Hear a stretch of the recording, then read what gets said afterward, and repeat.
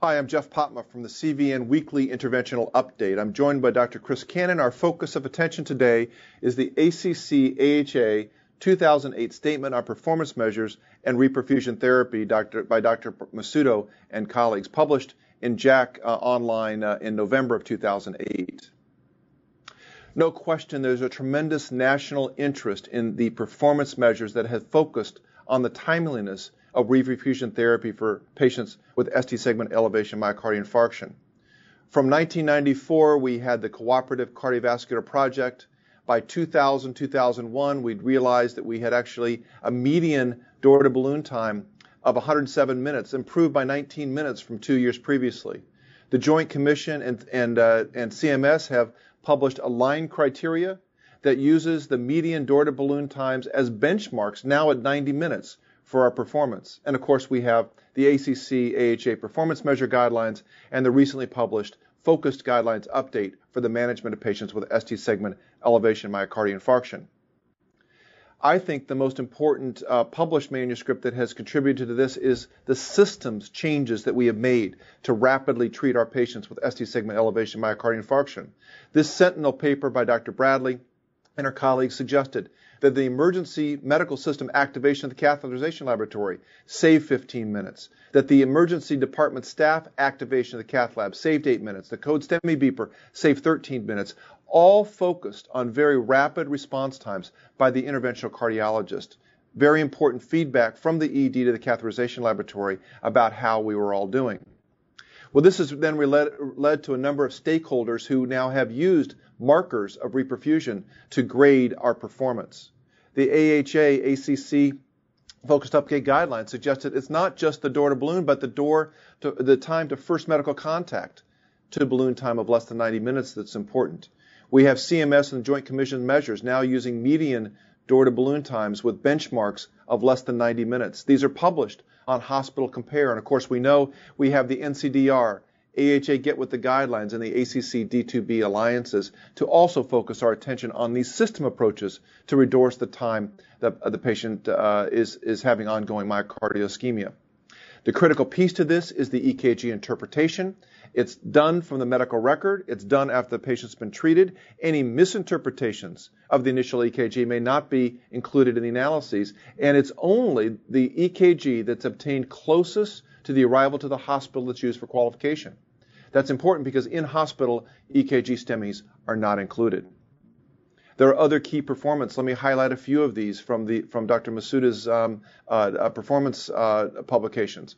If a patient's enrolled in the clinical trials, they're not included in these performance measures. If they have comfort measures only documented within the first 24 hours of admission.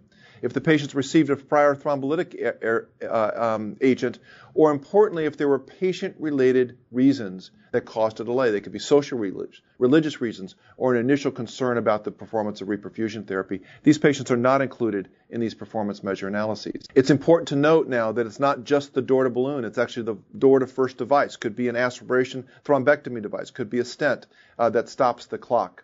It's important that there's synchronization of our timing throughout our entire hospital system to make sure that those differences in the timings on clocks in the emergency department and the cath lab do not impact on changes of these measures. And importantly, it's not the time the vessel reperfuses. It's not the time that we see that there's patency within the vessel that's important. It's actually when the first device crosses a lesion. That is the time marker that we use. So it's really considered a measure of process rather than a measure of coronary flow. We've got some unresolved issues. We have to understand better about whether all patients who are appropriate candidates for reperfusion therapy have received it. We have to integrate how the first medical contact to reperfusion time is going to impact upon these guidelines, and we have to understand better how to account for patients who develop ST segment elevations while they're in the hospitals. There is some bright news in the future. It's probably with the availability of electronic medical records. Those electronic medical records allow us to standardize our data collection and data abstraction times. And importantly, the newer electronic health records need to have these performance measures included in them. It makes it much more efficient for all of us to collect this important data. And finally, just a comment about our registries. The NCDR and AHA Get With the Guidelines registries are incredibly important because they allow us to collect real-time data that we can provide back to our clinicians about how we're doing. And that monitoring then gives us a jump start upon whether the CMS Joint Commission measures we're going to be seeing published on our practices will be over the next year or two. Newer registries should incorporate all of these important existing performance measures in order to have more of a standardized approach to measuring performance measures in patients with ST segment elevation and myocardial infarction. I'd like to turn things over for just a comment or two from my partner and friend and colleague, Dr. Chris Cannon, who's going to give us the non-interventionalist perspective on these performance measures for reperfusion therapy. Chris? Thanks, Jeff. I want to pick up on 2 points you made. First is the importance of registries, and the Action Get With the Guidelines registry as well as the Cath PCI registry of the NCDR will both be tracking the door-to-balloon times and be weaving in the issue of transfer patients as Mission Lifeline becomes a key focus of the AHA and the ACC. And in this way, we can try and broaden the reach of improving door-to-balloon times overall. The other key point is that, as you pointed out, if you're participating in a clinical trial, you won't count towards the overall door-to-balloon time.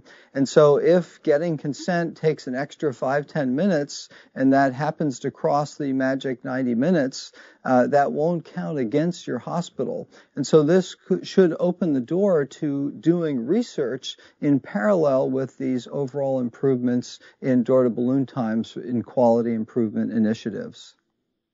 Thanks, Chris. Those are great comments. I'd like to thank you for joining us on CVN for this very brief update on our new reperfusion markers, and I hope that you'll be able to use this information in your clinical practices.